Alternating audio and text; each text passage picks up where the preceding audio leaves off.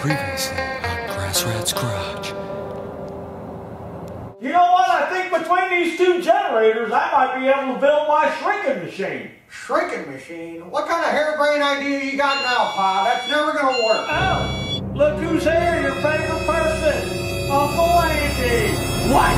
Oh, he's here? Oh, it's about to go down right now, Taryl. Uncle Andy!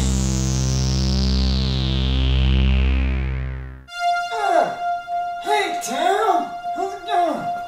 How you doing, Slippers? Haven't seen you in a while. Dude, how you doing, Slippers? Me. It's Kerwin P. Slippers the Ace to you, Andy. I'm sensing a little hostility, Slips. What, you mad or something? Yeah, Andy, I don't like you. You stole my coupon book. Hey, whoa, what are you guys doing? My shrinking machine, it's going haywire. Andy, Hey, what's that going on? Hey, we're fighting here. Don't be fighting.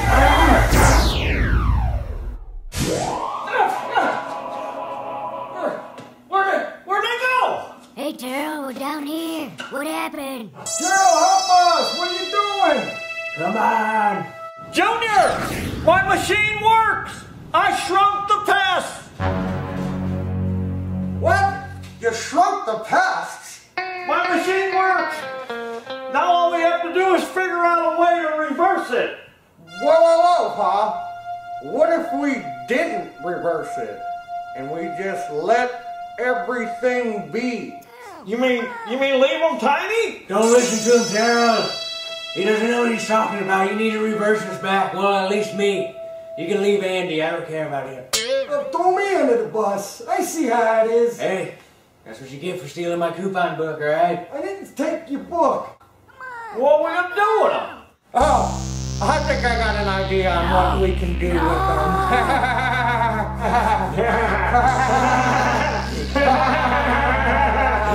Why am I laughing? What are you gonna do with them? Oh, you'll see. Come here, little Slippy. Don't squish them. Be careful. Little Andy. Look at them. They look so cute. I want to keep them, Junior. Hey, I hope you guys are good at holding your breath. Now be careful with them, Junior. Don't squish them. Oh, I'm just going to give them a bath, Pa. Okay. Hope you guys like water parks. Let me go. All right, guys. Bye.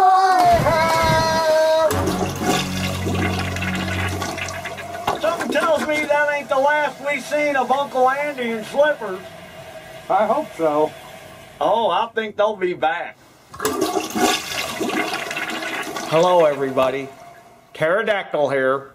And today's how-to is going to be on this here Briggs Stratton 2-piece Flo-Jet Carburetor. I'm going to show you how to take it apart, what to look for, make sure you got all links and everything all hooked up right. But first, let's go over a little bit here. This is an old Briggs manual. And in this manual, they've got the different carburetors in there. These are Pulse-Jet carburetors. This is a 1-piece Flo-Jet. This is the 2-piece Flo-Jet. And these are called Vacuum-Jet carburetors. These are real old ones. And then another thing we're going to go over is this master parts catalog. They only give these to dealers, but maybe you can contact Briggs & Stratton and maybe they'd send you one. Now this is an old one, but I like to keep these paper manuals are handy. They got a wealth of information in this little catalog. They got the tools and everything in it. And in here, for this carburetor, they have these taps. And these taps are for the 2-piece Flo-Jet carburetor. What's special about them is they're 1/4 and 5/16 32 fine thread. Now, those are special taps that you could use on these Flo-Jets, and I'm going to show you where you would use these. And another thing you're going to need, these are the real old style screwdrivers for taking out those main nozzles in these carburetors. And here's the new versions of them here in this catalog. And if you don't have those or can't get those, then you need to find a bit like this that fits in them jets. Okay, let's start taking that carburetor apart. Alright, first thing we're going to go over is the throttle. See, this has got a lever operated throttle, but you could hook a cable to that. It might have a cable. But see, it's a real simple one. This is how it works. It's just got this throttle link that goes up to the butterfly throttle on the carburetor. And then this is your governor spring. And that's hooked to this governor rod here, this lever, governor lever. And it goes down to here. Now, if you wanted to add more engine speed to this motor, you bend on this tab. And when you bend on it, you're putting more tension on that spring and it's going to raise the engine speed. So that's how you raise and lower the speed on some of these engines. You just put more tension on that spring. That's what this is doing. See, there's no tension on the spring, plus it's pushing it to idle. And then when you pull on it, you know, this lever is going to pull on it and put more tension on it. So that's how that works. Now, we just removed this cover to make it easy for you to see how that works before we go taking the carburetor off. But, you know, you can leave the cover on and still take the carburetor off. All right, there's a couple different ways you could take this carburetor off. You could take this bolt out here, and then these two here on the manifold. But the way I like to do it is, I like to take this bolt out here underneath, and then these two screws here, and then disconnect that link and take this off. That way that spring and everything on this throttle plate stays all hooked up. So I'm going to go ahead and remove those. Okay, I took that bolt out and these two here. Then this comes off. Got an O-ring on it, so you may have to tug on that to get it off. And then pinch off or shut off the gas and take the fuel line off. Now the carburetor just comes out. Now you just got to unhook this link. See? Now all that stays together, that throttle and everything. That's very simple. Now you're going to say, oh, okay, I know what he's going to do next. He's going to take those three screws out and separate that carburetor. Wrong! That ain't what you do first. This is the biggest mistake people make when they take this carburetor apart. They take those three screws out and separate it. When you do that, you break that nozzle that goes in there. So the first thing we're going to do is take this off. Then we're going to remove that long nozzle.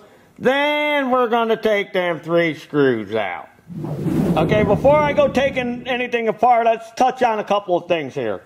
Here's your low speed adjustment screw. Now, when you want to put your adjustment on that, screw it all the way until it stops. Don't force it. Back it out one full turn. Here's your high speed. This is your idle screw. That's what sets your idle when it's idling.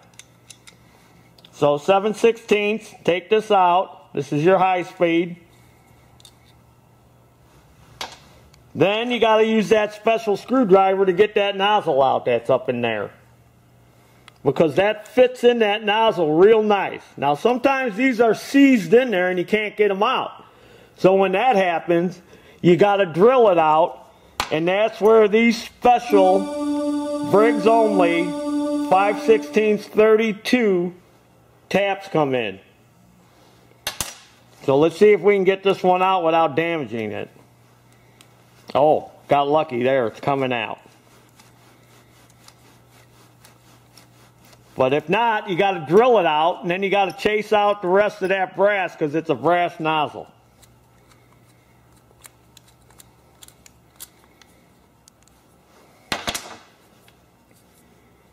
And this nozzle's got a bunch of holes and stuff drilled in it.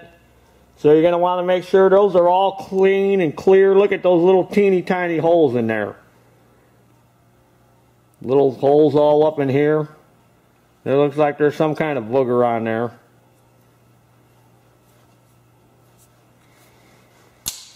Now, we can take these three screws out and separate this from the float bowl. Okay, I removed the three screws, and then you might have to give it a light tap to break it loose from here. And then there it is. Now this carburetor's clean. But the reason you want to take this nozzle out is because this thing sticks up like this. through here. And it actually goes in, you know, to part of the carburetor up here. So when you try to separate it, you could break this tube off. And if you break it off, it's like, oh, now I got to go get one of them tubes. I should have just took that out first, but I didn't know it was in there. Because you don't need to replace this. This doesn't go bad. All you got to do is clean it. And then here's your float. And again, you're going to want it level. And here's the pin. Take your hinge pin out.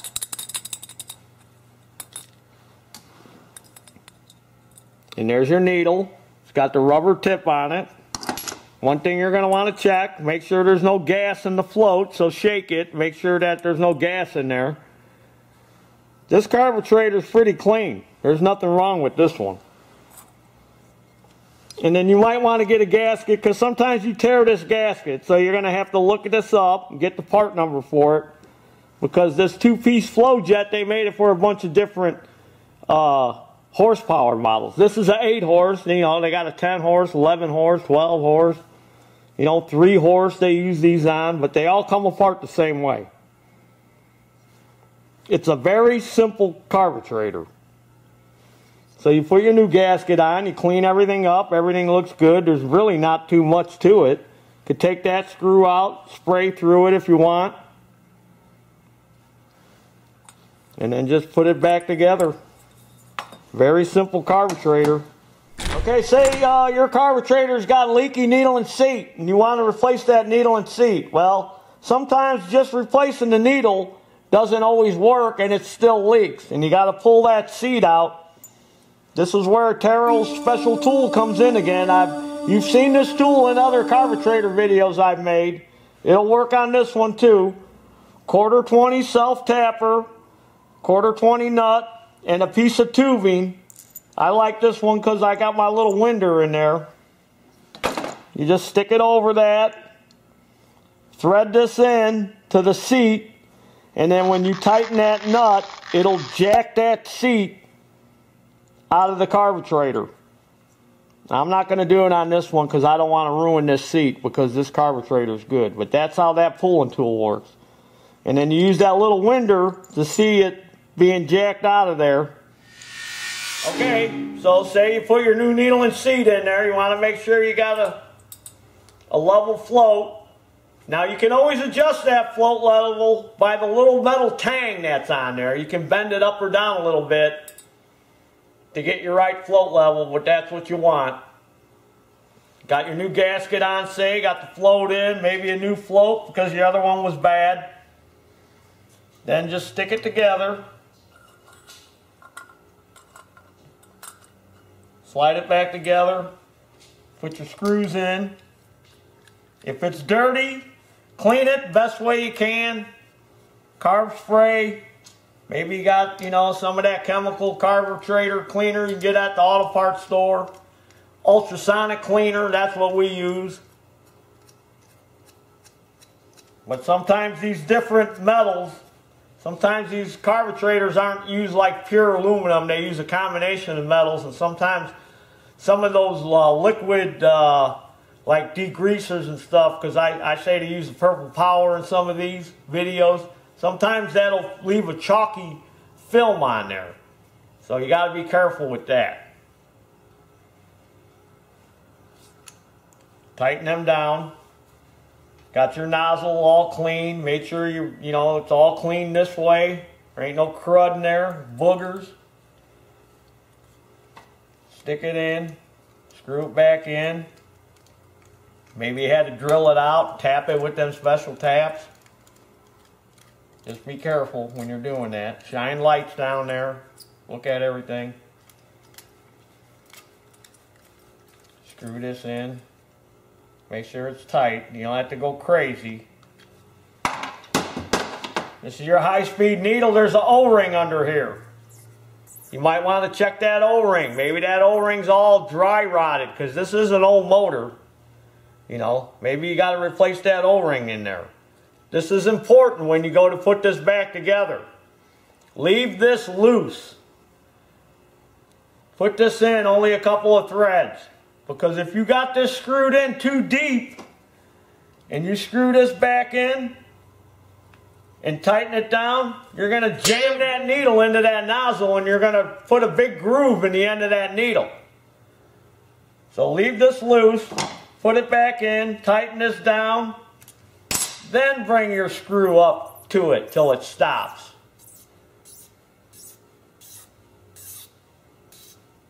And don't force it.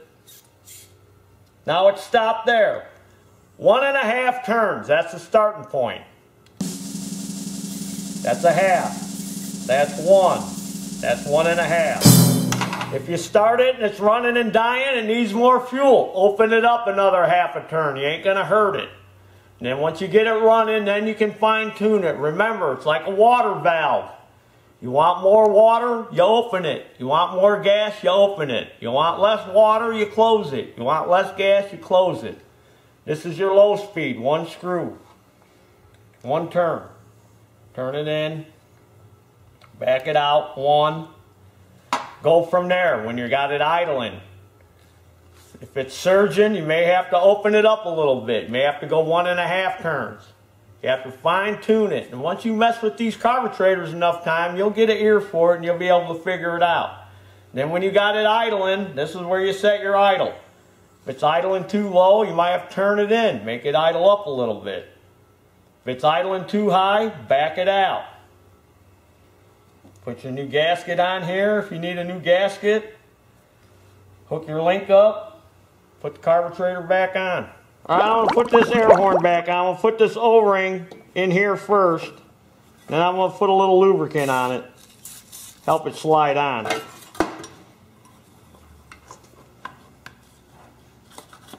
Got to hold all this up.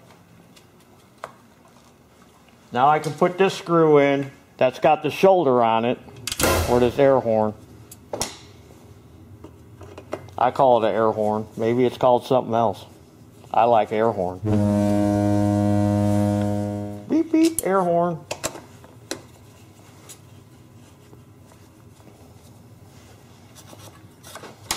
Now if it's all lined up, this bolt will go right in the bottom. Come on, bolt. Come on, bolt. Come on. Come on, little feller. There we go. I felt it. Should be able to get it in with your fingers. If not, you got it cross-threaded. That's why a little bit of lubricant helps to slide that O-ring on. All right. There it is. It's all back on. All you got to do is put the air filter on. Put the blower housing back on. But that's all you really need to know about that 2-piece Flo-Jet carburetor. And there's your dinner.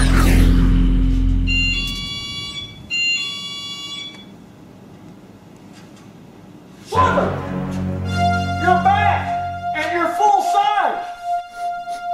Oh man, it smells terrible.